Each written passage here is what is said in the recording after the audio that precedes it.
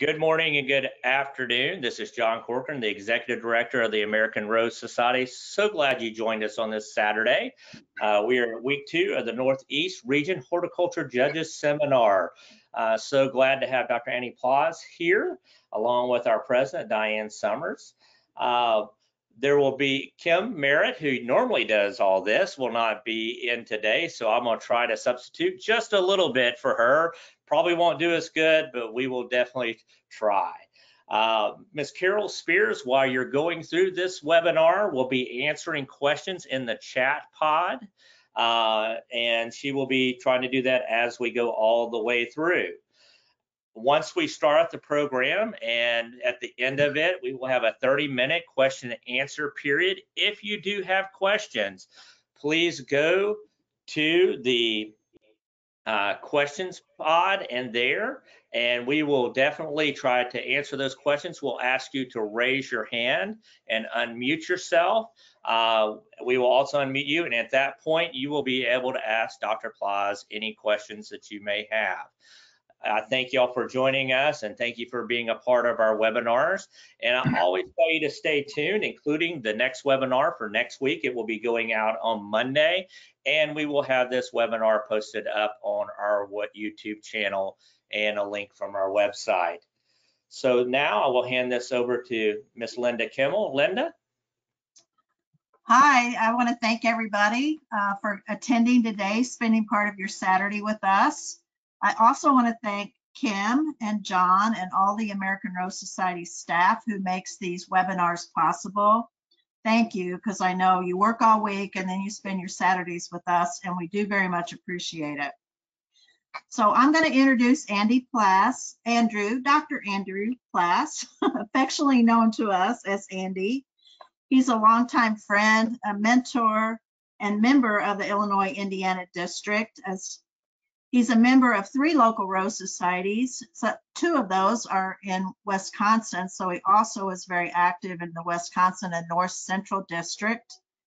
So he's well known for his excellent programs using chemicals in the garden, treating black spot, that kind of thing, and was awarded in 2009 the Klima Award for his excellent programs.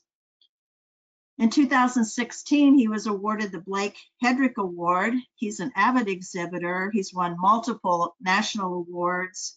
He served on the Rose Exhibitors Forum and several other positions in terms of writing the horticulture judges rules. So we appreciate all of his work. He's also a CR, a Master Rosarian, ARS Hort Judge, International Rose Judge. His credentials are too many to read, so I'm not going to go through all of them, but we very much appreciate him giving this program today, and I know it's going to be excellent, and you're going to enjoy it, and you're going to learn a lot. And thank you, Andy, very much for the time that you've spent preparing this and also giving your Saturday to present this to us. Thank you. Thank you, Linda. Okay, we ready to go? Yes, sir. Okay, let's change slides then. Okay, I had 3 parts to give here today. One was the anatomy, and one was the terms in the chapters 2, 3, and 4, and then disqualifications, and these are 2, 3, and 4 in the judge's manual.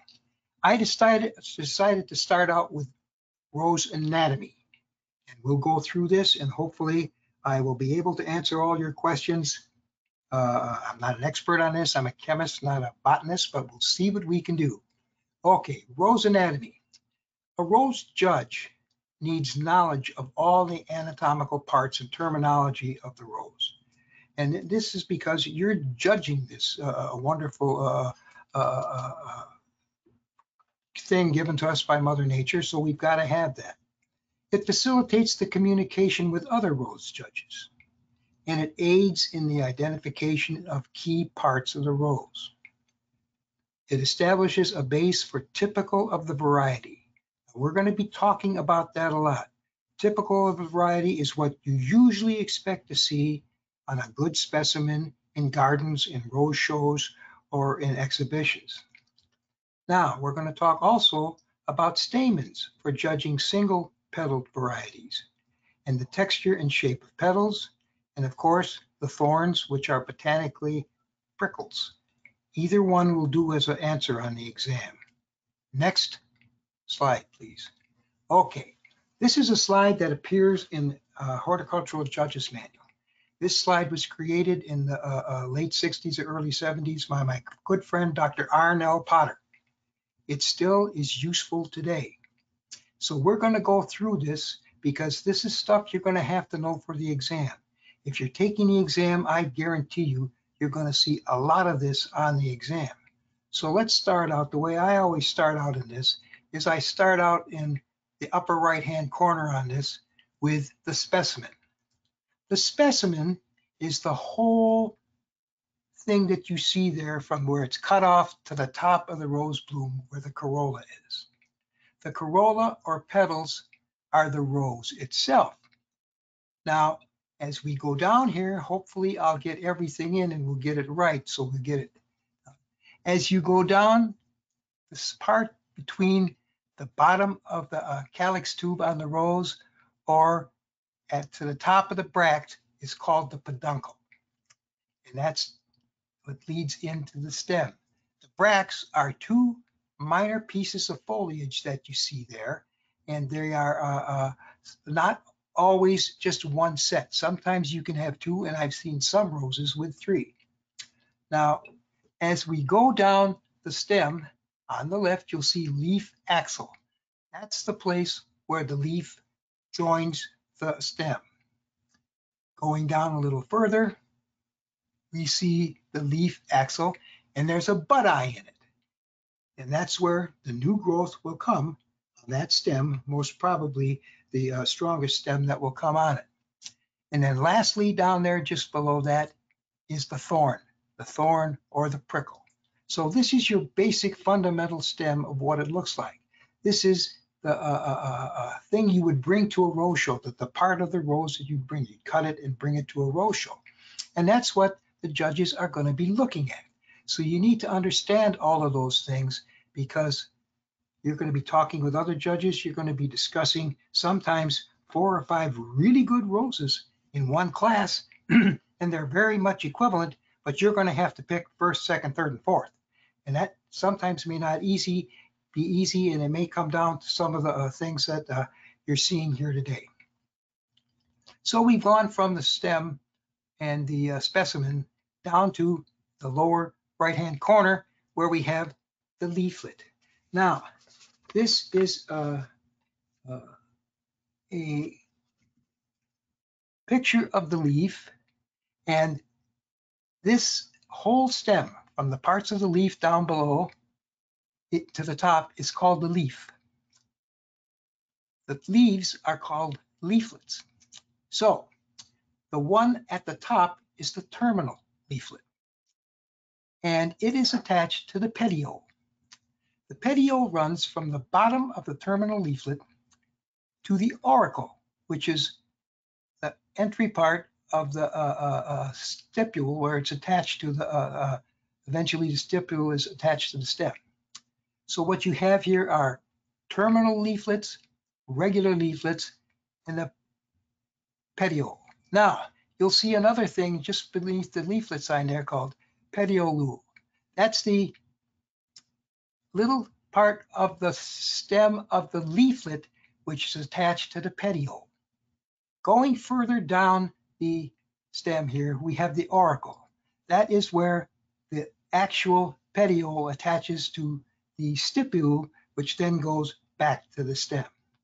So those are things you'll probably have to know. You should know that and realize what they are. And I'll tell you what I do.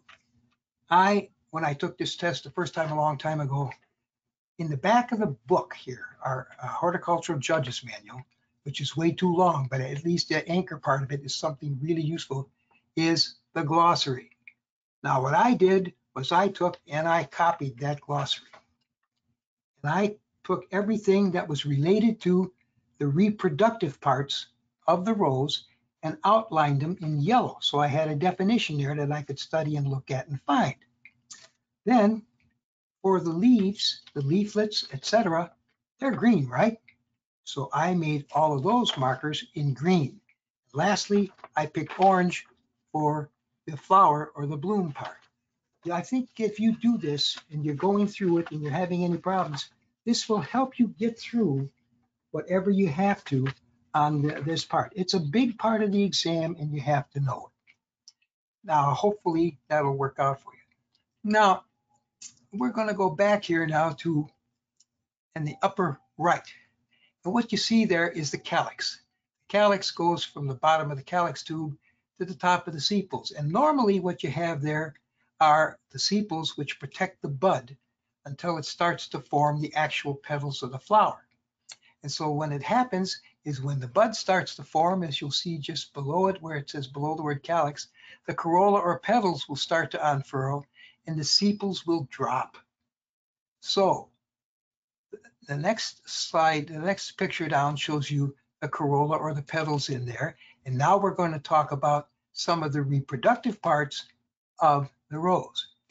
What you have here in the one is the actual ovary, and you can see stamens and you can see corolla and petals in that slide and the carpels. What happens is that this thing that you're looking at there is the pistil. It contains the carpels and the ovary, style, and the stigma. And what it is that the carpels are the ones that are coming up through the style to the stigma. They're from the ovary and they're containing whatever the reproductive enzymes and stuff are in there.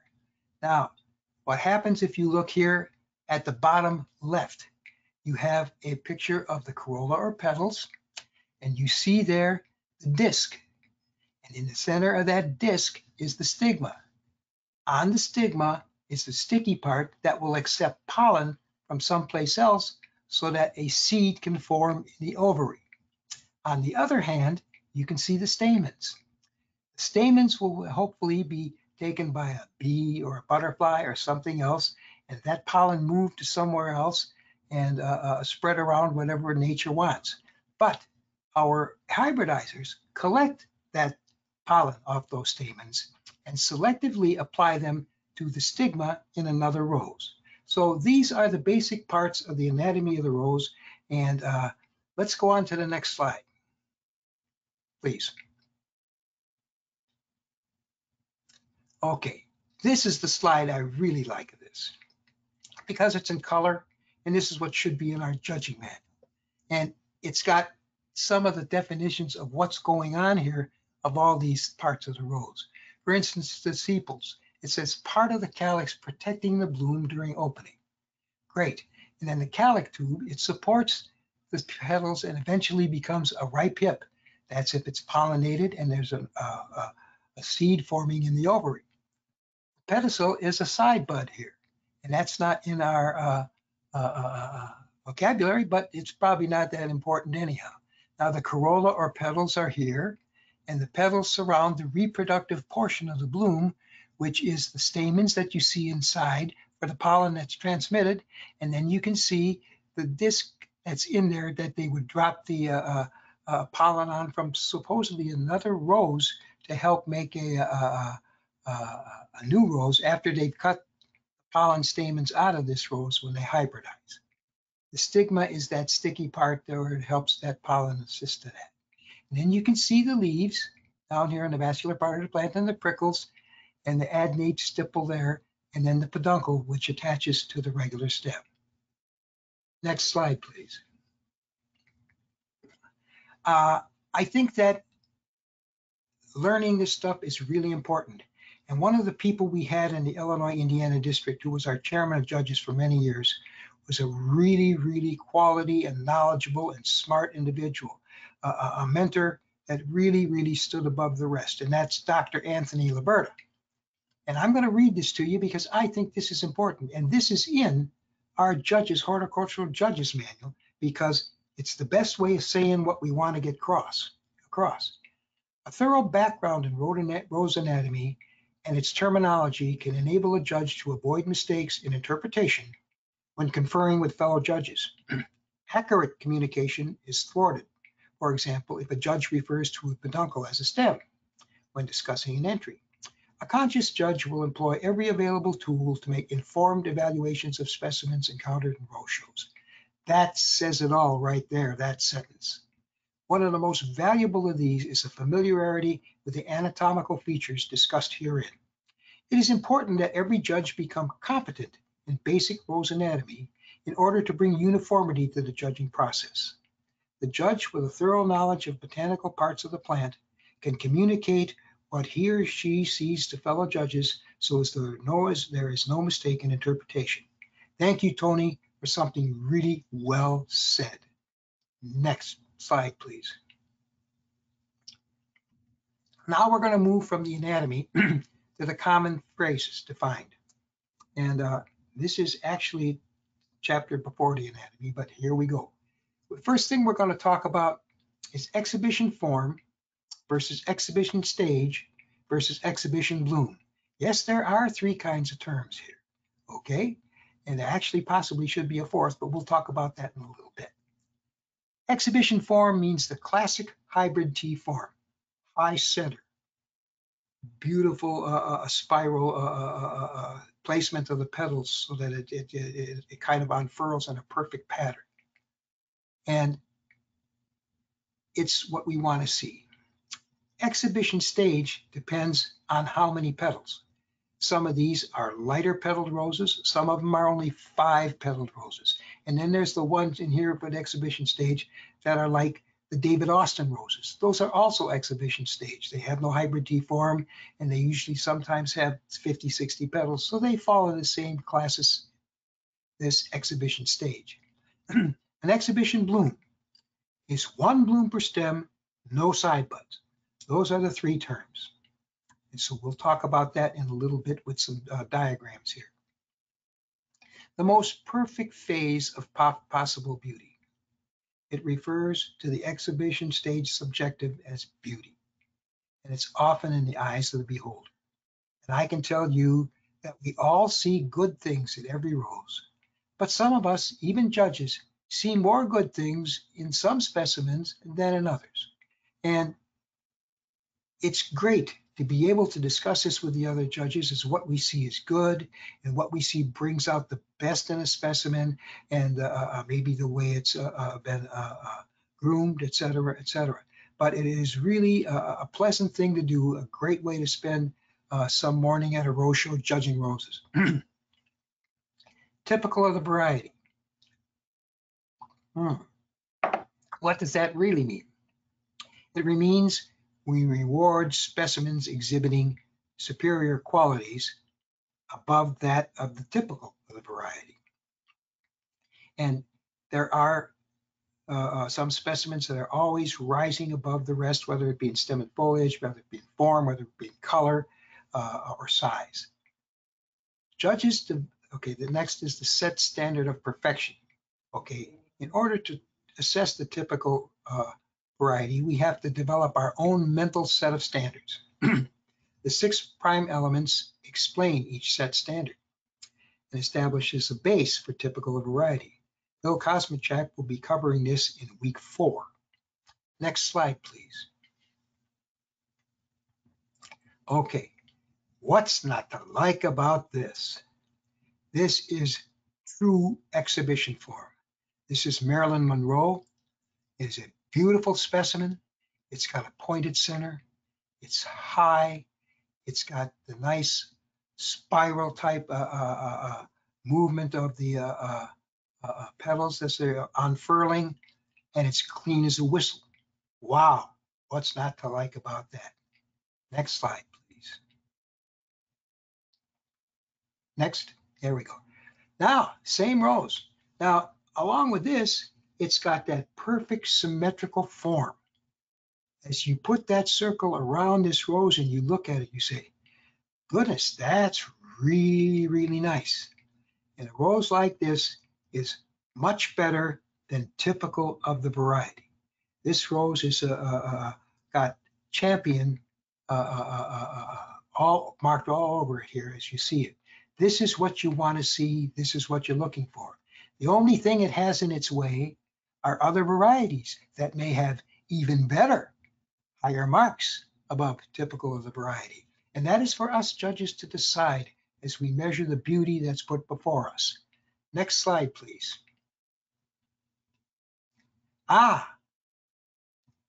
This is exhibition stage. This one was actually taken in my yard. It's Rosa rugosa. And it's only got 5 petals, but the stamens are beautiful. The petals are unfurling. It got a little bit of a crinkle on the edges as you're looking at it. And but still, this would be a blue ribbon exhibit unless there was a better specimen of Rosa rugosa in there. And that is a good example of exhibition stage with fewer petals. Now there are other roses that open up. This rose has 5 petals that have 10, 12 petals, and like dancing pink and some of the others. And they are also exhibition stage type. Next slide, please. Oops, go back one. This is an example of exhibition stage of a rose with that form much like the David Austin roses. This was the best of show at the National Convention in Philadelphia. This type of rose is a form of exhibition stage, and it's got everything you're looking for in an example of that, a spray. We ought to have something in there like a exhibition stage on a single and maybe even on a spray, we should call it. So anyway, next slide, please. What I've presented here are 4 different slides of 4 different types of roses that have exhibition stage in different types of, what would you say, form. Let's start on your right side there. In the top is a spray of Gemini. My goodness, that's 9 roses, a really smashing spray, all basically in the same form, nice circular swirls in the bloom except for one, and it really, really looks like a wonderful spray. Just below it is a spray of Joy, and it's a joy to look at that. 7 perfect blooms, and it's just a magnificent specimen. These are hybrid tea form in a spray, and it's exhibition form for that. On the left, we have Passionate Kisses. It's a rose that's probably got 17 to 20 petals. And the nice thing about this is you got everything from a bud right in the middle there, which is filling in a gap, the various openings of the petals. It's fresh, and you'll notice with the ellipse or drawn around it, it's got nice geometrical form. Just a beautiful spray. Down below, we have Rhapsody in Blue, a shrub. 5 open blooms, just smashing with the stamens. Now you might say, well, it looks like up in the upper left-hand corner, there's a little hole developed there in between the 2 most left roses. But if you look at that top rose, you can see that that rose is just opening at this time. And as the day goes on or whatever, it'll probably fill in most of that gap there. We have 4 good examples here of exhibition stage. Next slide, please. Exhibition bloom. 1 bloom, no side buds. That's the way it is. Excuse the typo. These buds have to come off. Those 2 buds in there have to come off. They have to come off at the main stem, and otherwise it's not an exhibition bloom. An exhibition bloom is 1 bloom. No side buds, no nothing else. Next slide, please. Balance and proportion. This is something I wanted to bring up, although we'll cover it in week 4, is that many times, especially with the new roses we're finding that are coming out, proven winners and all the rest of it, we got a lot of different types of sprays and things like that. And balance and proportion is important. Normally, 5 to 7 times the bloom height is used for hybrid teas. And what happens in this is that sometimes it's just not there, and it's harder to get in our new types of roses that are coming out. Let me tell you a story about balance and proportion. We were at the North Central District show in Kenosha, Wisconsin, and there were two big blooms up there. I think it was a keepsake and something else, and they were queen and king. And then there was this smaller rose by about 6 or 7 inches. It was a first prize. And we had this exhibitor, Bob Woodworth, who had the queen. He didn't get king, but he was hoping to get the bronze medal too, and said, "What's that runt doing up there on the table?" And Paula Ballin, who judged, said, "That runt is the best bloom in the show by far. We could mark down every other bloom 3 or 4 points off of that. Let me show you." And she went over there and she picked up that vase and brought it to Woodworth. And Woodworth looked down and said, "Whoa, I'd have voted for that for queen over mine." So balance and proportion is important, but you can overcome it if you've got a really, really outstanding bloom. Next slide, please. Now we're going to talk about common phrases. Degree of impairment. When we're looking at a rose as a judge, we're looking for the most perfect phase of its possible beauty. And that set standard of perfection for the variety is in the back of our minds. So as we approach the bloom, we start to look at that bloom and say, okay, this has got this, this, that. And it says, next thing is important. A fault in any of the 6 elements of judging is a penalty. Right, nothing's absolutely perfect. How much the fault distracts determines the degree of impairment. 3 Ds in a row, tough for me.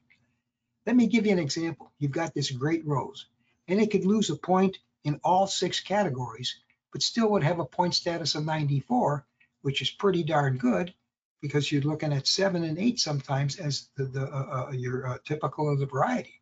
And so this is pretty darn good. So it doesn't matter if it's got 6 elements, each with a fault. It's still a very good rose because we didn't take off very much for each of those 6 elements. Large rose. A large rose is any specimen of a variety that is not a miniature or mini flora. All other things being equal. 2 specimens with the characteristics of equal value. Size may be the determining factor. Like it was in that example I previously gave you, not only the determining factor, but getting it on the court with the bronze certificate. You have to know them to grow them. Judges have a responsibility to be familiar with as many varieties as possible by growing, showing, visiting gardens, and rose shows. And I think we all enjoy visiting gardens and rose shows, and we grow and show because we like to be around people that like roses. And this is a good thing. And I think that as you go along in your career, you'll find that the more varieties you find that you're experienced with, the better you'll be as a judge. The specimen is overgrown. Good culture that results in a superior specimen should not be penalized, but a penalty could be assessed for balance and proportion. Remember our earlier example that we talked about with the first prize. A penalty was assessed for balance and proportion because the stem couldn't be any longer. Next slide, please. Disqualification. Okay. At the San Diego Convention, fall 2018, someone from the audience asked what we were going to do about the amount of pages given to the topic, which is disqualification, in the judge's manual, when the rest of the rose world is not as obsessed with this being the word disqualification. The word disqualification and its forms appear 64 times in our judge's manual. The rest of the rose exhibiting world does not even mention it, except in England, where it's mentioned just a few times. The judging manuals for other large exhibiting nations, Australia, England, Japan, and New Zealand, and since I've learned Uruguay and Canada, are also much smaller than our judging manual, which repeats the same thing many times. Okay, next slide, please. I'm the one that said that and asked that question at the San Diego meeting. But I want to tell you that I personally commend the effort that has been put forth the last 4 years to simply simplify, clarify, and mitigate the issue of disqualification. When you start out with something that is so rampant throughout a manual, you can't take it out in a few years. You've got to go through it, they've got to vote on it, we got to figure out what it is. We had gone from appearing 64 times in the judge's manual in 2018 to 50 times in the 2021 version. That's not bad. That's an improvement, and we need to continue to step forward and see what we can do to make sure that the judge's manual is a little more clear and maybe not so domineering on disqualification. That being said, as judges, the task is simple. We have to follow the rules. I don't personally like all the disqualification rules, but we're a rules judge, and we have obligations, so we have to follow the rules. We are very, very lucky being rose judges. We get to evaluate one of nature's best art forms, the rose, sometimes several times in a growing season. There is a system of 6 categories we use to decide the award, whatever ribbon it gets and then beyond. Our job is to measure how the specimen conforms to the criteria. Next slide, please. Disqualification and penalization. A disqualified entry is removed from competition and is not eligible to receive an award. Period. We disqualify it, it is not eligible for an award. However, if there is any doubt about the certainty of the offense, the judge must never disqualify an entry. You have to be absolutely certain before you can disqualify it. If the entry is DQ'd, the judge must write the reason on the back of the upper portion of the entry tag. You must do that. You can't just leave the poor exhibitor sitting out there wondering why. And that's especially true with our young folks that are coming in, or our new folks are starting out. You know, they're going to make some mistakes. If disqualified for being misnamed, the judge should write the correct name so the exhibitor will not make the same mistake again. Okay, next slide, please. Stem on stem. Okay, here's a change. Stem on stem is not, and I emphasize not with capital N-O-T, a disqualification under any circumstances, period. Case closed. Stem on stem is only a potential penalization. Right now, I wish I'd have put potential in caps. The stem on stem may detract from the beauty of the entry and may be penalized. But remember, the stem and foliage are only 20% of the overall score, and this is from the book. But you got to remember another thing, that of that 20 points, most of us take and give 10 points to the foliage and 10 points to the stem. So really, you should not be penalizing very much if it's only 10% of the total of the overall score. Stem on stem below the lip of the vase is irrelevant. Judges are not permitted to remove an entry from the vase to examine it under any circumstance, period. Side buds. Side buds are not a disqualification under any circumstance. They are potential, and this, I should have capitalized that, penalization. Judges should not overly penalize entries that have side buds or immature side growth. Next slide, please. Disqualification rules. Okay. Foreign substance. The presence of a foreign substance is a disqualification. Absolutely. No dyes, no paint over this budding scar, etc., etc. It's just not allowed. A foreign substance is anything that has been applied to the stem, foliage, and or bloom to improve the appearance of the entry. If there is a question as to the presence of a foreign substance, the entry may be penalized instead of disqualified, and it would be penalized as not typical of the variety and probably discounted significantly in total points awarded to that specimen. Next slide, please. Okay, this is going to take a few minutes, but we're going to get through it. Only reasons to disqualify an entry. First one, and the most important, the foreign substance that has been applied to enhance the beauty of the entry. We just discussed that, and I think that that's pretty much says it right there. Misnamed.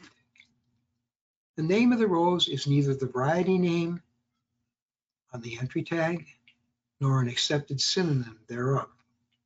So if it's misnamed, yeah, we're going to talk a little bit more about how we can mitigate some of this a little bit. Unlabeled or mislabeled. Okay, it's unlabeled or mislabeled. Entry tag lacks the exhibitor's name. It lacks an entry tag or the exhibitor's name, class number, and or the variety is not given on the entry tag. Clerks should check these things.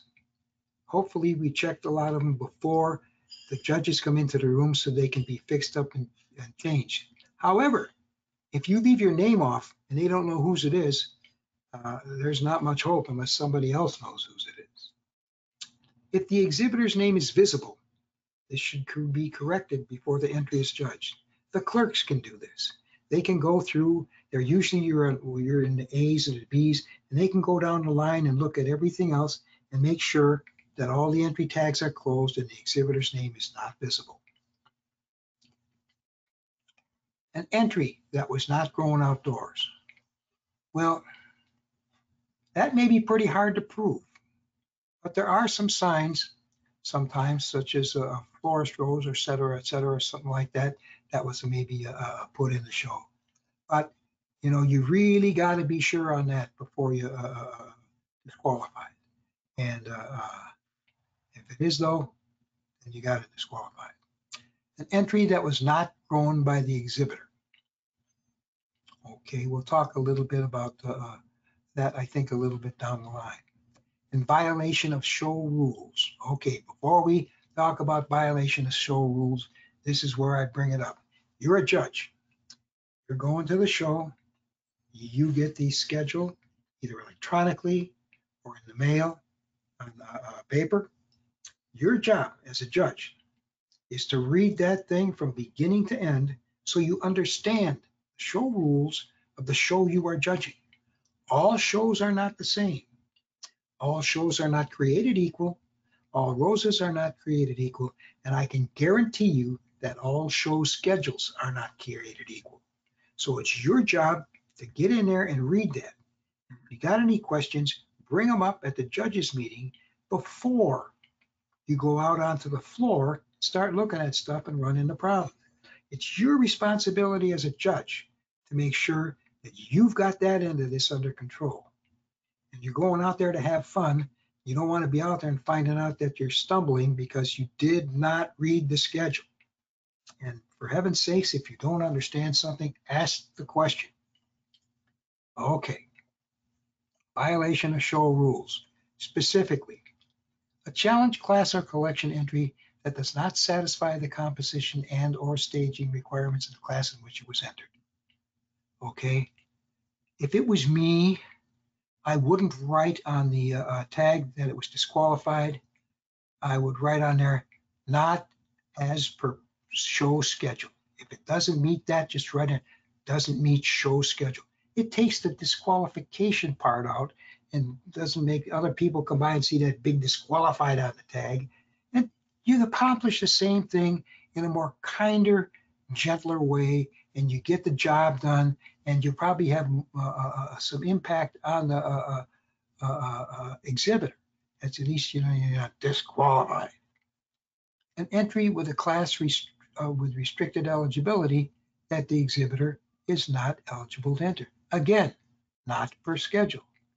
If it's something like a junior class or something that's got stuck in the wrong way somewhere, just write that on there nicely.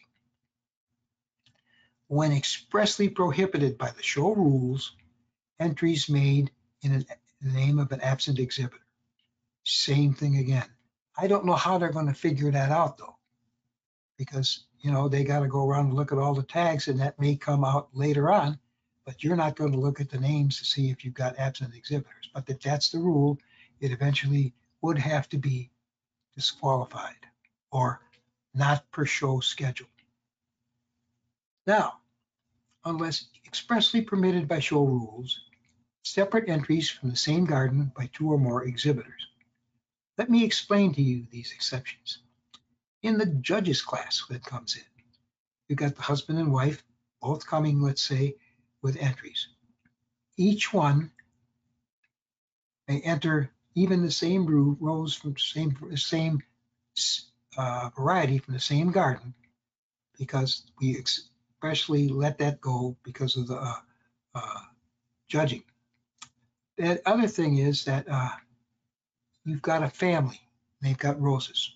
And let's say the junior has a separate plot, and they enter something in there from that, and the folks who are adults enter something in the adult class for that. That's not a problem. That's not a problem at all. That's allowed. Unless expressly permitted by show rules, multiple entries by the same exhibitor in the same class. In other words, more than one. Read the schedule, see if they allow 1, see if they allow 2, see if they allow 3. Our shows are getting mighty skimpy lately due to lack of exhibitors.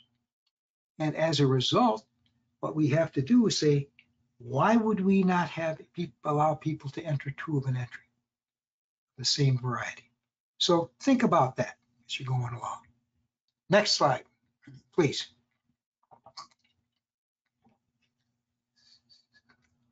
More disqualification rules. Oh, how about that? Misplaced.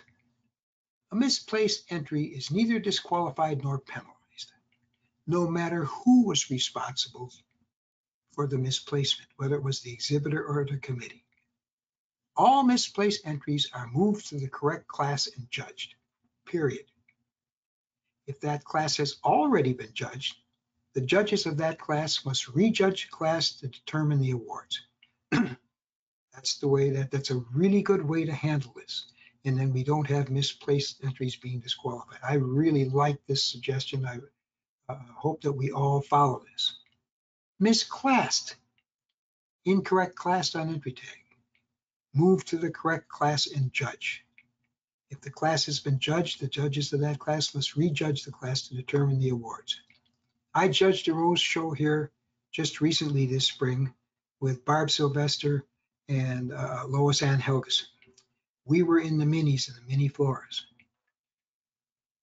Things were in the mini floras that belonged in the minis, and we moved those to the classes before they got up. They hadn't been judged yet. There were some open blooms that were in the miniatures or in mini floras, and we took those and put those over where they should be. And this is the way to do that. You read the schedule, you know where things are, but let's face it, folks, a lot of these people, and when it says, hey, 5 minutes left to get your entries in, that's where a lot of these things happen. They're trying to get the stuff in, and it's easy to mix up in mini and mini flora or open bloom versus the other ones. And so, or it looked to me also like in one of the cases, they already had the tags pre-made out and put them in, but they were much better off in the mini open blooms. So let's see what we can do to mitigate this also. We move it and get it taken care of, and that'll eliminate some disqualifications too. An entry that has been moved to the proper class may not be penalized because it was originally entered in an incorrect class. Okay, we know it can't be disqualified, but it cannot be penalized either for that. So it's got to be judged as it stands on its merits with all the other ones in there, even if the class is rejudged. Other common class confusion in row shows. Miniature mini flora. We just experienced that this spring when we were judging. Dowager, Victorian, and Genesis. Unless you've been growing them a long time and you know which ones they go in, I can see how this happens. And sometimes it's a shame. So they should be put in the right class and judged for against their competitors they should be judged against. Now, blooms that open up the show stamens. They can be moved to open bloom classes. Okay, you can do that so they can compete over there. We were in a show this spring where it was extremely warm and we were judging, and it was in a greenhouse. And I can tell you right out that there was stuff that was blowing, and it would have been great to move some of that stuff to the open bloom classes. Last point on this. Climbing hybrid teas, floribundas, and miniatures that do not have non-climbing counterparts are exhibited in the appropriate no climber class. Okay, next slide, please.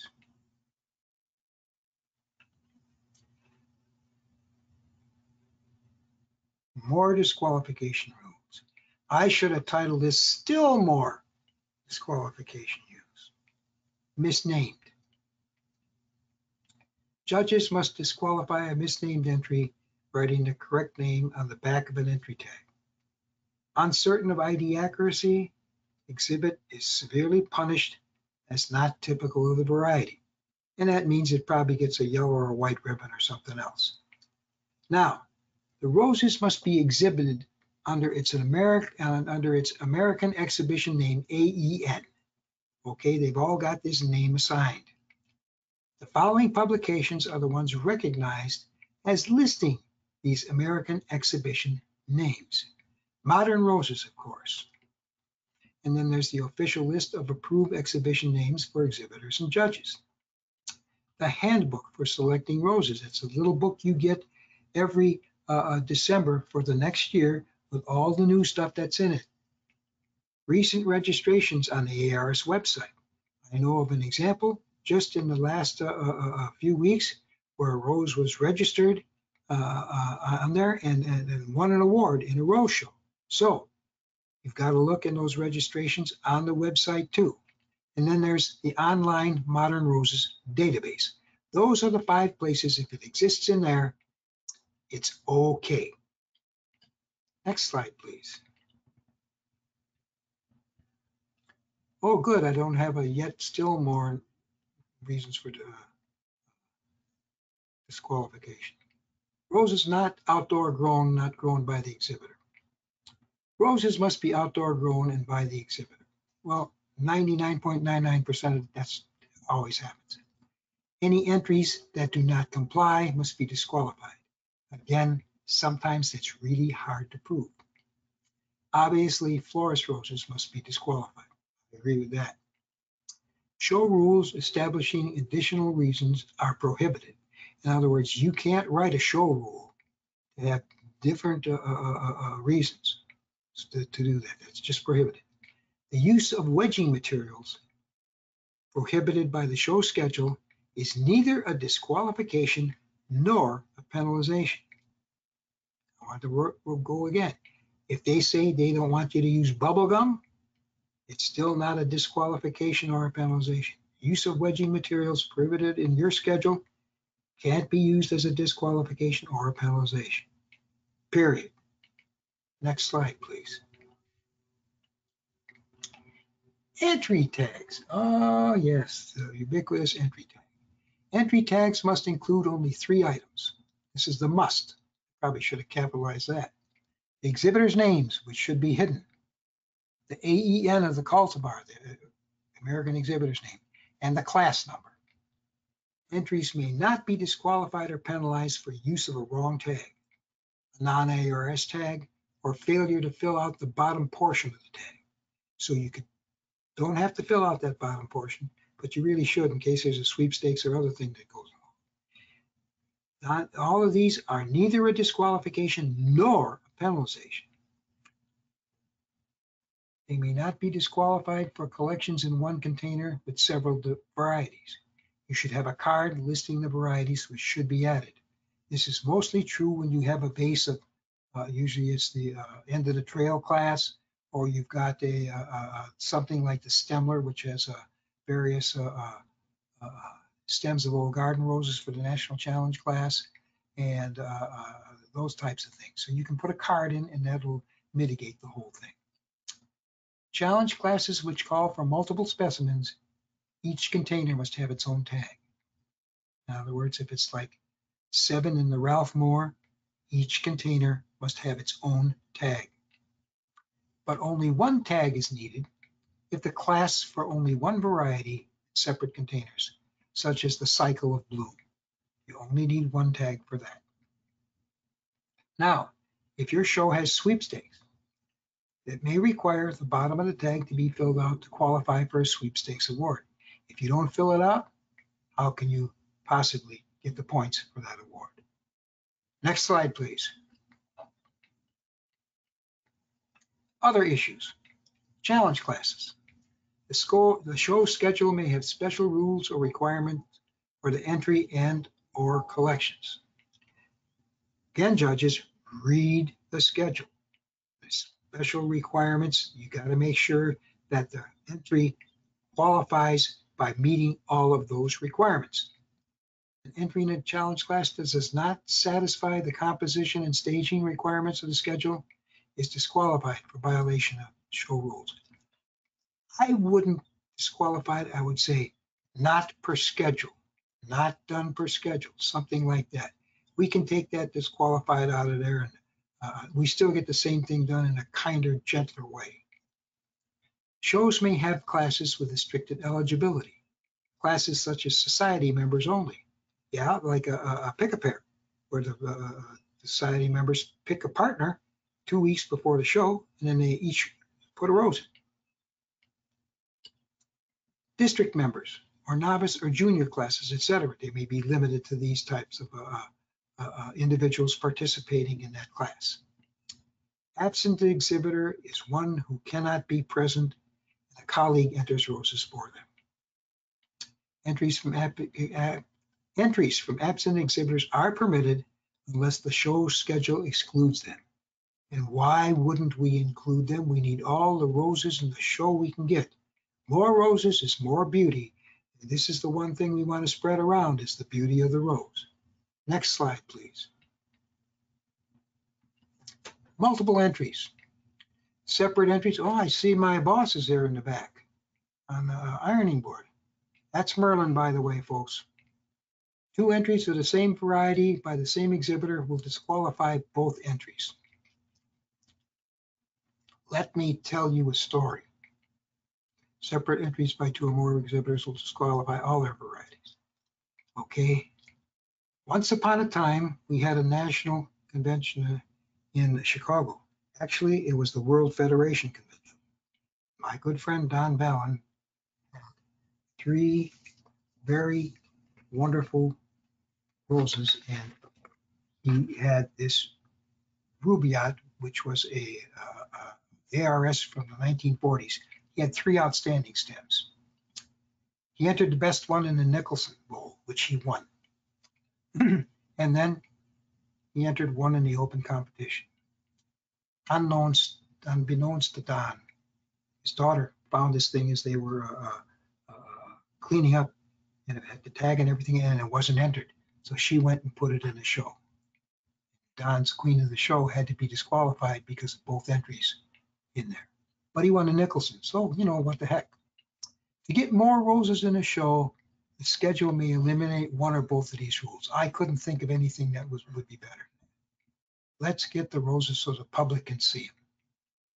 If 2 or more entries were caused by a misclass entry, improperly named entry being moved to its proper place, in these cases, only the original entry entered in the proper class or the correct AEN name will be judged.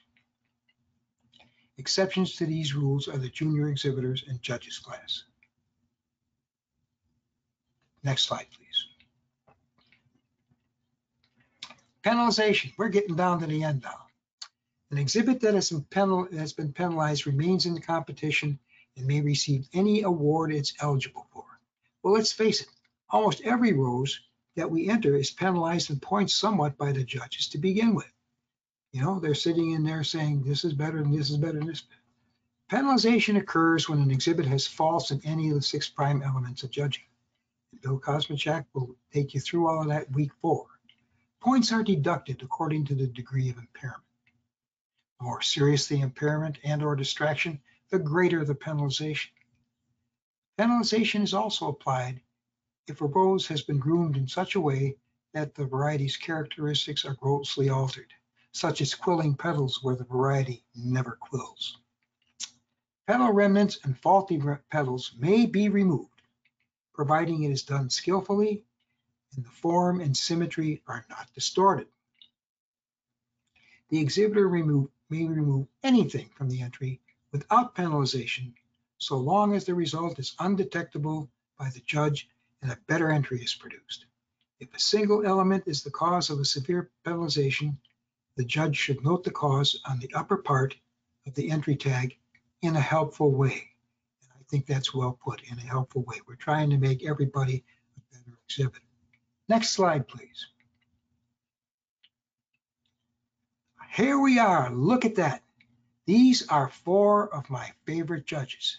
Now, last week, Bruce talked about some of the folks that were involved with a judge that was really saying the other judges didn't know what they're doing, all kinds of other things going on. I will tell you that 99.99% of our judges are okay all the time, everywhere. But everyone can have a bad day. And our job as judges is to try to, if we involve a situation like that, is to try to bring everybody up to a more comfortable level so that they feel like they're not being ostracized and they feel a little better about doing their job as a judge. We are so fortunate to be judging roses. We should be able to do that almost every day in these shows and have a good time every time we're out judging. Next slide, please.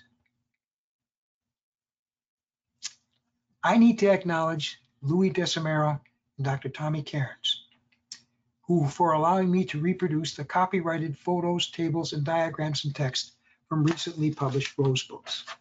These 2 rose books are these books right here, The International Principles of Exhibiting and Judging. You can probably still get a few copies of this left on eBay. It is by far the best judging book around. It's got great stuff in it. It talks about it. Truly an advancement for judging. We need our judge's manual to look like this. The second one is the Rose Atlas, which was I wrote the book review for it in the February or March issue of the magazine. This is a great book. To me, this should be used with everything that's in it, the foundations and everything, to start our consulting rosarian program. Those are my opinions, and I think they're really good, and I think in the future we could move forward doing that. Next slide, please.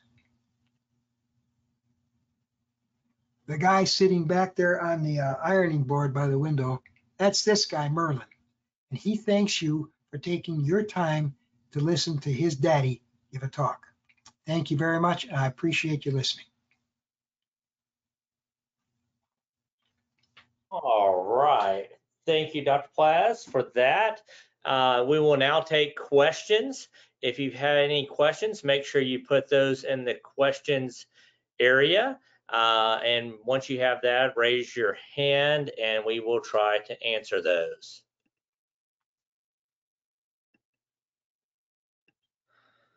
All right. Okay.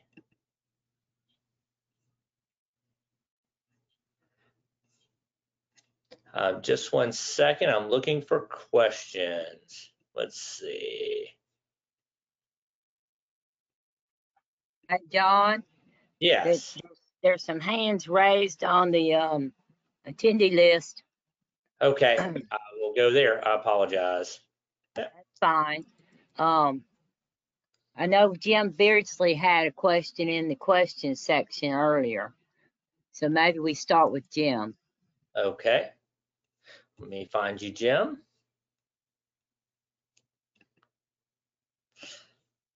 Jim, you're unmuted. If you unmute yourself, we'll get started. Thank you, John. Hi, Andy. Hi there, Jim.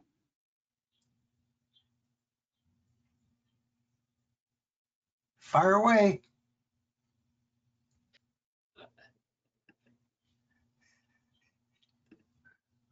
Jim, I just sent you an unmute request. If you could unmute, please. There you go. I did. Okay.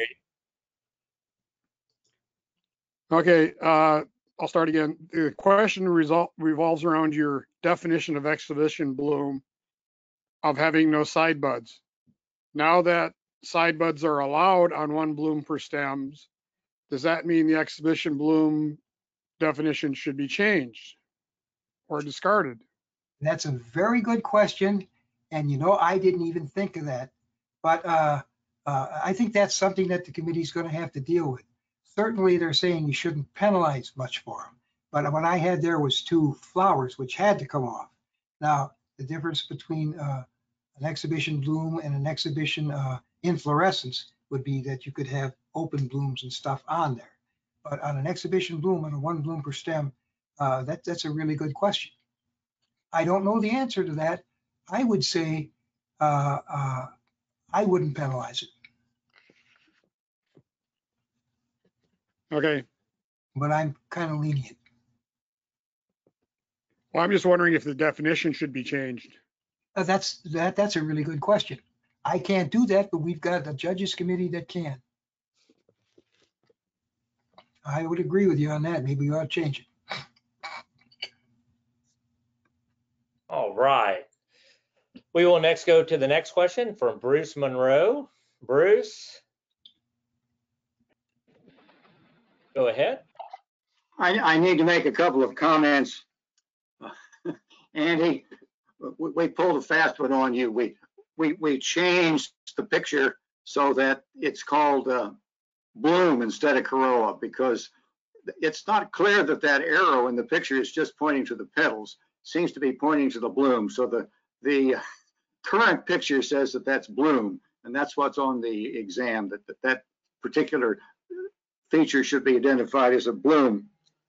And I want to point out one little quirk to the disqualification rules. By the way, probably the reason that the word disqualification appears in the current judge's manual is most of the time it's saying this is not a disqualification, because we've taken so many things out that used to be disqualifications, and we're just emphasizing that it's not a disqualification anymore. So there the word disqualification appears. But Right. I suppose in the future that will eventually shrink down even more, which is really good. But the fact that you got a good start on it and then knocked it down from 64 to 50, maybe we'll be down somewhere near 20 now. Yeah. I want to mention the last question. What the manual says is that it's an exhibition bloom typically, but not necessarily, without side buds. So we've taken that into account, that side buds are permitted, but it says, but not necessarily. So it does not require that there be no side buds, but it says it's generally not the case. That's an excellent way to handle that. Yeah, and let me mention one more quirk in the rules. The rules say no class number, you're disqualified. Wrong class number, we'll put the right class on it and put it where it belongs. So if you don't know the class, don't leave it blank, just put a number in and somebody will correct it for you. Otherwise, when we wrote the rules, I said, that's sort of silly, you know, but that's what it says. No class number, you're disqualified. Wrong class number, we'll put the right number on it and put it in the right place. So maybe we should change the no to, we'll figure it out for you, since that's what we're going to do if it's wrong anyway. Thanks very much for a great talk.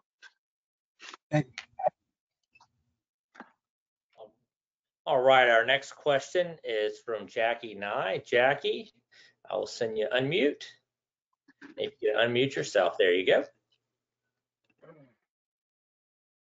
Wanted to have a better understanding of the multiple entry by multiple people I didn't quite get the example and I didn't quite get the wording.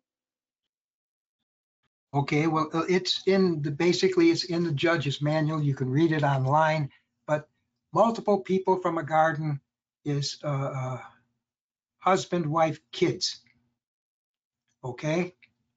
Yeah. And in judges classes, we allow that if both the husband and the wife are judging, that let's say they only have one good bush in bloom, they could each bring a specimen. In the case of the kids are from the same garden. I mean, it's on the same plot in the same house.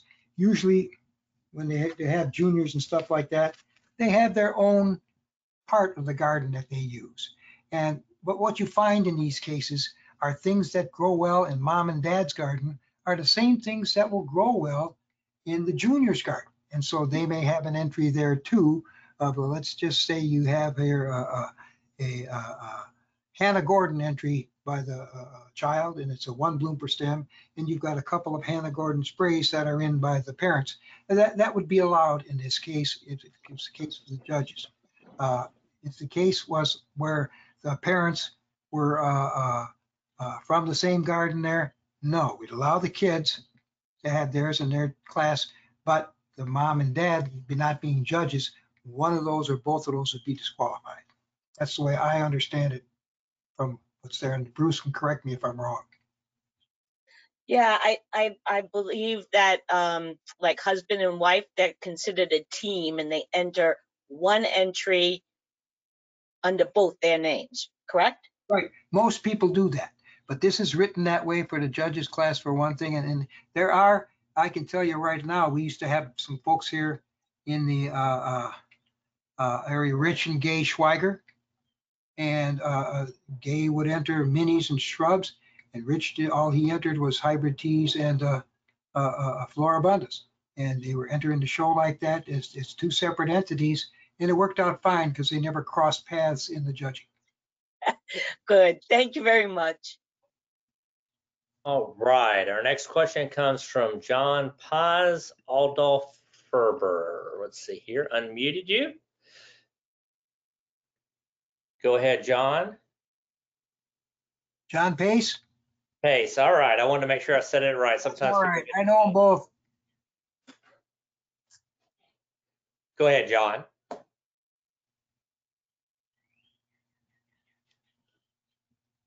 It looks like we lost John there for a second.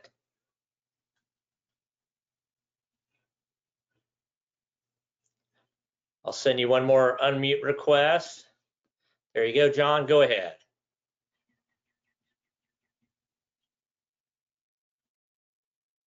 John, are you there? He may not know how to unmute. There you are. We hear you.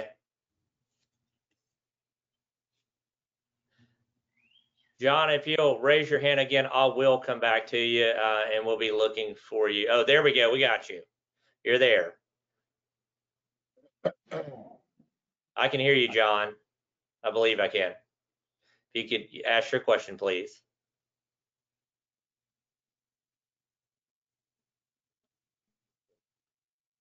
Okay. We are going to move to Judy Frederick. Judy, I'll send you an unmute request. There you go. If you could unmute yourself. Judy Frederick. There we go. All right.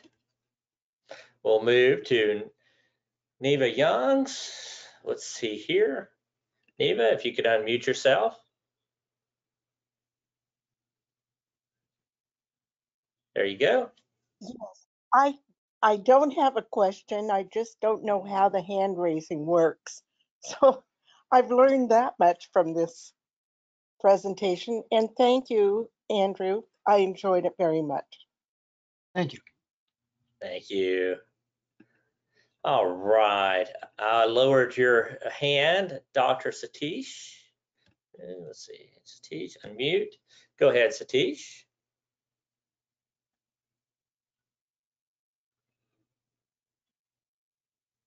You hear me? Yes, sir. We can hear you.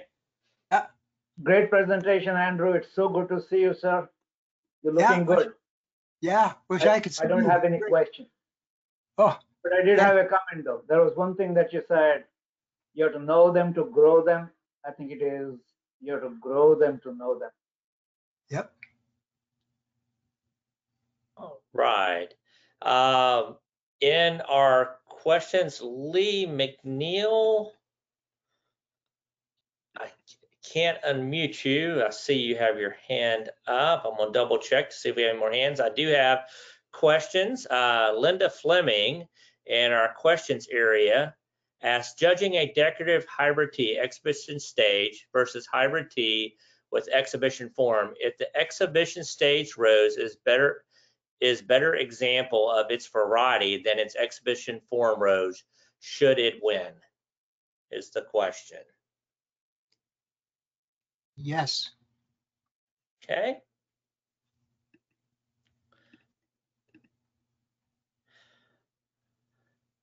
Then I also have from Jeanette, Danahy, what was the name of the book on judging recommended? Okay. John. Here, we'll put it on here again. International Principles of Exhibiting and Rose Judging by Louis T. Decimero. All right. And I can tell you that this is an outstanding book. I was the #1 proofreader for it, and you can still find it a little bit on eBay, probably around 15 bucks. All right. If there's any more questions, please raise your hand. I see Bruce's hand is still raised up, so I'm gonna unmute Bruce just to see. Bruce, do you have any more comments? I guess I didn't lower my hand. I will lower it for you, no problem. Okay. All right. Next, Dr. Tommy Carnes. Let me unmute you. Dr. Carnes, you're now unmuted. If you unmute yourself, there we go. Yes, I'm online. Yes, sir. On this business of this buds, the schedule says one bloom disbudded. So therefore, there has to be a penalty for any disbuds. Right. So reading the schedule is the controlling factor here. Right. And I think we've addressed the buds more than we should talk about because some of them are immature. Some of them have a little bud. So the definition of a side growth is not exactly as clear as it should be. And secondly, if anybody wants a copy of that exhibiting book, if they would send an email to me, I will arrange the copy to be sent. Okay? Thank you very much, Tommy. Thank you, Dr. Carnes. All right. Jackie, Nye, did you have another question? I will unmute you. If not, I will lower your hand for you. Okay, no, I lowered my hand. I'm all set. Thank you. Thank you. All right. Kenneth Schmidt, here we go. I will unmute you, and if you could unmute yourself, there we go. All right, I have a question, just a clarification on a florist rose. If I grow a florist rose in my garden, I can exhibit that rose, can I not? Correct. Yes. Okay. You were saying you couldn't exhibit florist roses. I assume you meant the ones you'd buy. I think that's the way the manual is written, yeah. But I know there's been a number of florist roses that have been good exhibitors roses. One of the big problems with them is they probably don't winter over where I live. Thank you. Great presentation. Thank you. Hey, John, Yes, ma'am. we got that John Pace, Adolph Verber question. Who won the Queen of Show at that World Rose Show in Chicago in 1974? I don't know. I wasn't there. But Donnie would tell a story. Donnie won it, but lost it. All right. Do we have any other questions? All right. Tom Mayhew, here we go. I'm gonna unmute you. Tom, there you go. Okay, my question is that decorative form term has been used in the past. Is that the same as exhibition stage? To me, it is. The term decorative form. Right. To me, it is. That's what I look at it. If it isn't an exhibition form, the decorative form, and it can be all kinds of things. You know, you got the green rose. What kind of form is that? You got your roses from the guy over there in England and David Austin.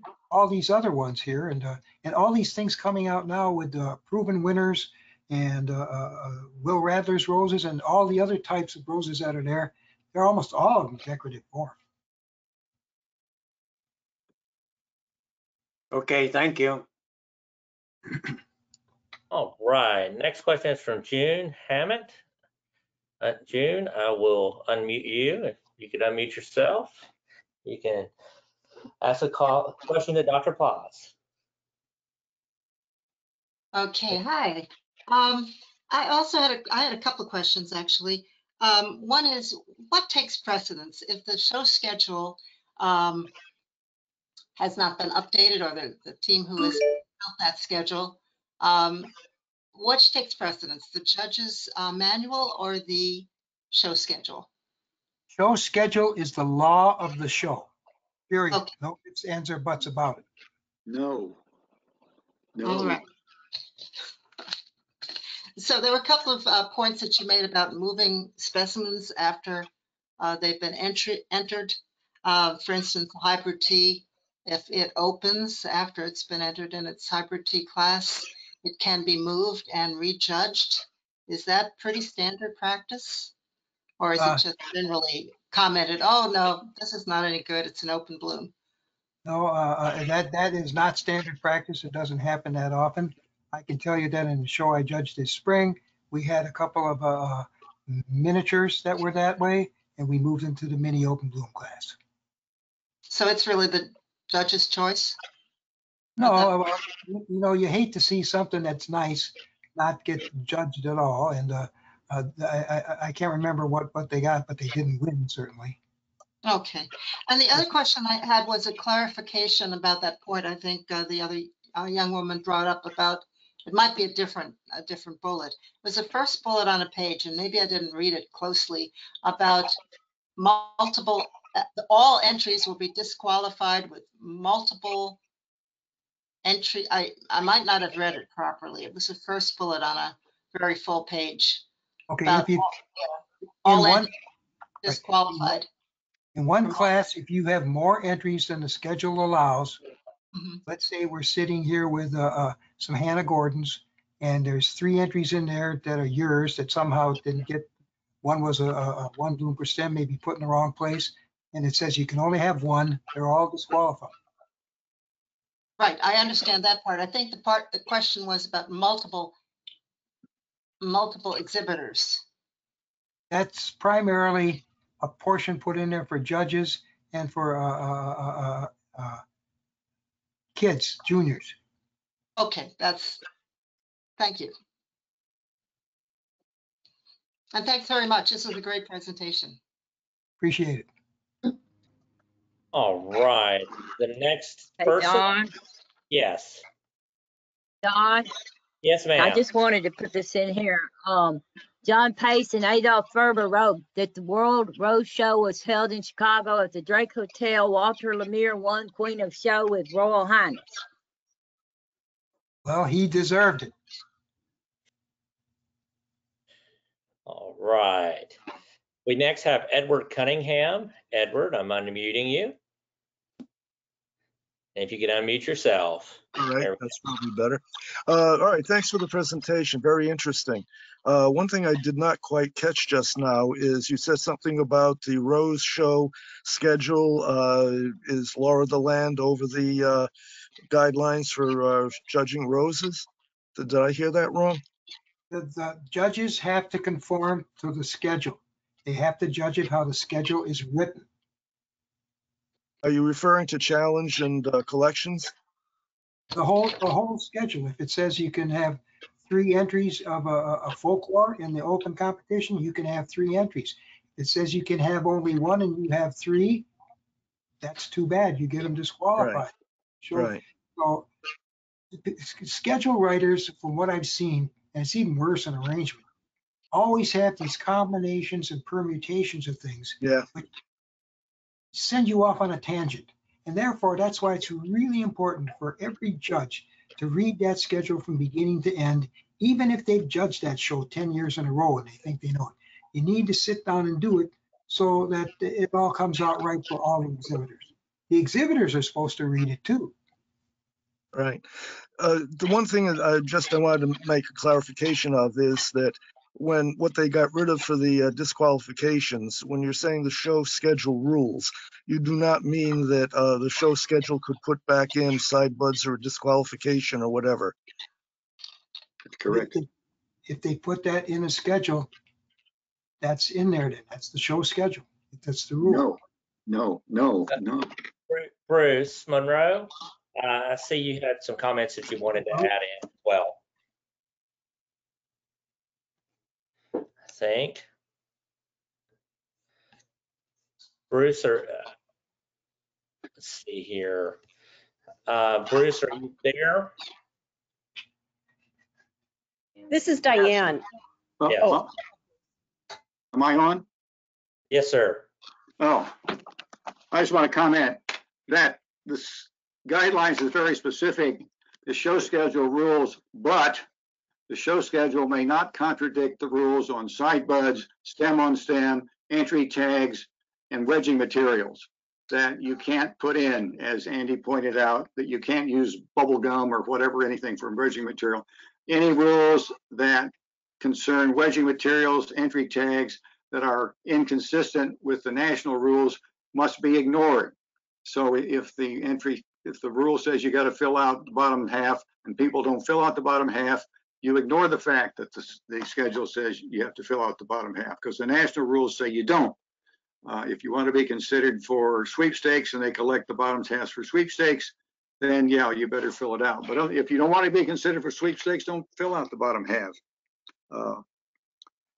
Because the guidelines take precedence. Let me explain this bit about multiple entries.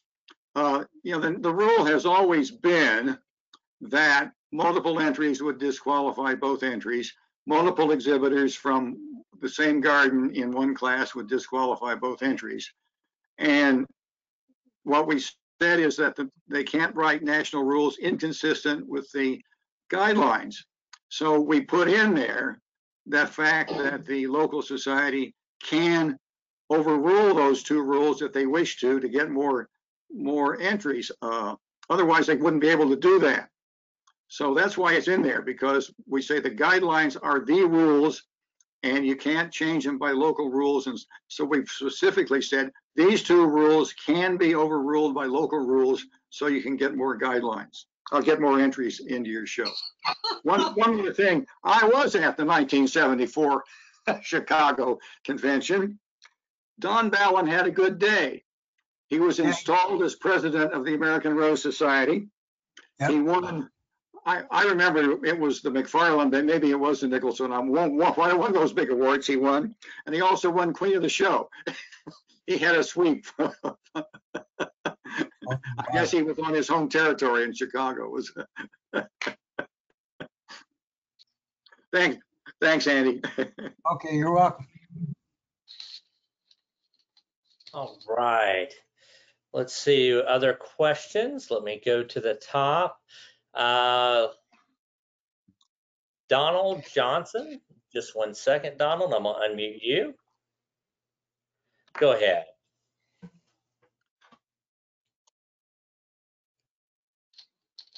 Donald, you had a question? Oops. Donald Johnson. Okay, we're going to move on. Next, let's go to Tom Mayhew. You have your hand raised. I'll unmute you, Tom. You had a question or a comment? Yes, I have another question on the approved names for rose entries. on your list, I did not see the combined rose list.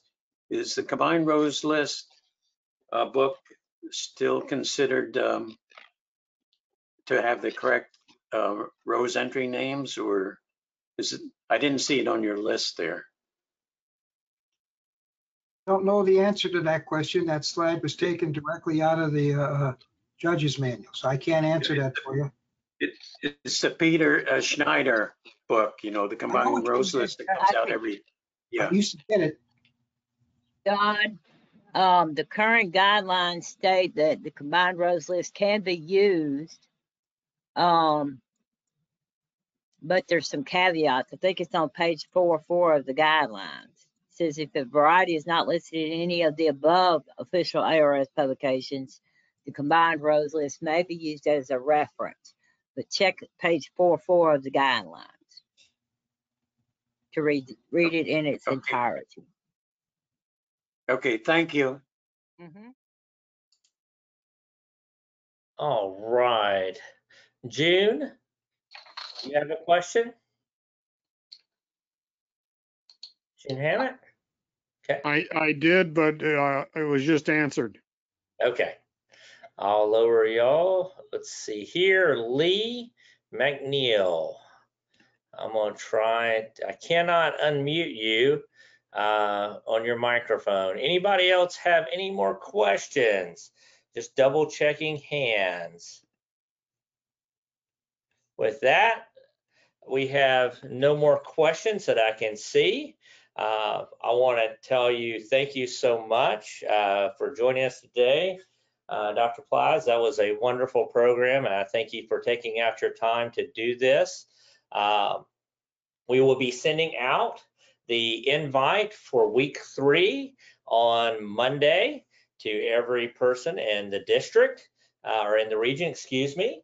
And this program will be loaded up onto the American Rose Society YouTube page starting this next week, so that you'll be able to view that as well. I want to thank you again. Yes. John, this is Diane. Actually, I think we're sending it out to all horticulture judges across the country so that they can get credit. But yes, so that will go out early this next week. Yep. Absolutely. Thank you, Diane. With that, that ends this program for today. I hope you will join us next week, and thank you for being a part of the American Rose Society. Have a great weekend. Thanks, everyone. Thanks. Thank you, Andy. Thanks, Andy. Bye, Carol. Bye.